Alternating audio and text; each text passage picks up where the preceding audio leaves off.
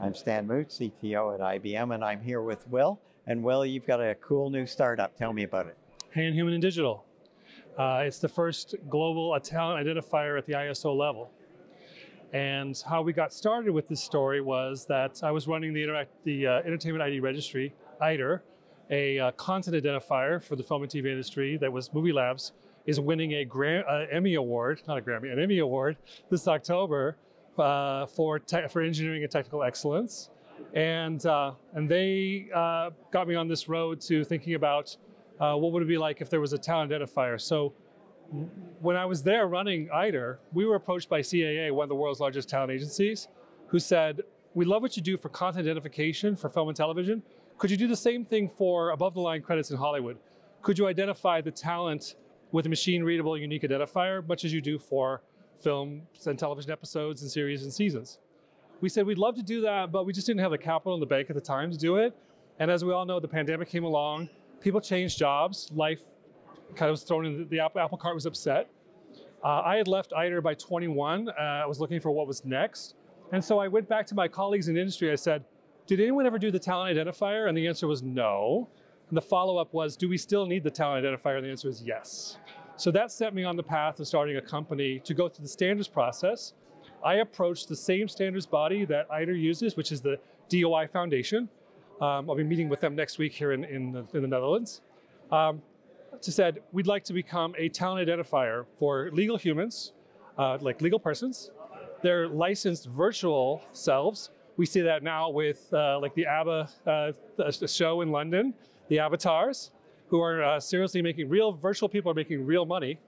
And then also fictional characters for Barbie, Spider-Man, Batman, all the Marvel, the DC universes, to provide a three-part ontology, a little triangle, saying legal, virtual, fictional talent, characters can be identified with a unique resolvable identifier and use it in business transactions as a public ID, and then allow for greater verification and authenticity to attest to the authenticity of the talent based on provenance and based on their credits, based on their citations, based on what makes them notable. What makes talent notable has to be backed up with resolvable data so that you can say, yes, we have all the credit information and we have verification, we have a certainty, confidence that the talent is real and they are who they say they are from a chain of custody and a rights perspective.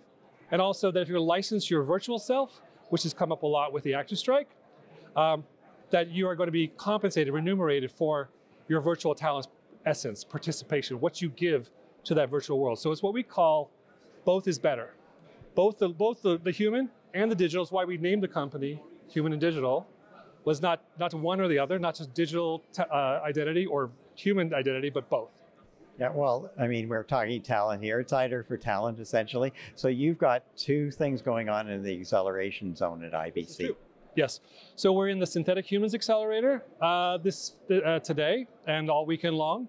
And also the real-time XR Sport Edge, which is going to accelerate, which is the mixed martial artists, virtual kickboxing, virtual MMA, in an example on the at the accelerator stand. So we went through the authority, you know, you're going to have a registry on that.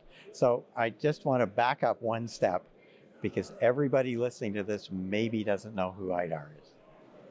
Who IDER is? The Entertainment ID Registry? Right. They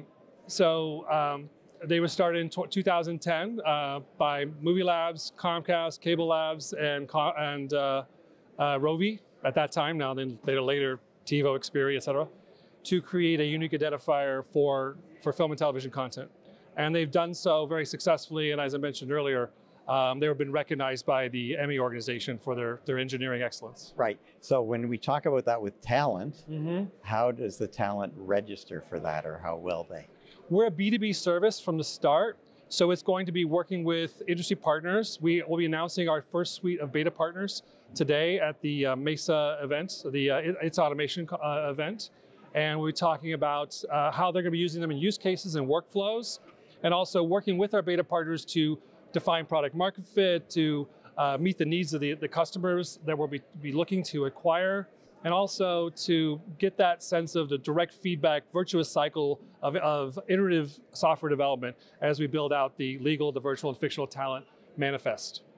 I think there's a real industry need for this, particularly with all the AI stuff going on. Mm-hmm. I think our timing couldn't be better, but we didn't plan it this way. We just felt like if CA saw this in 2017 and 2018 as a real need, and they had talks in Hollywood about this, that ultimately it needed to get built. But you know, the past few years have been a little crazy, to say the least.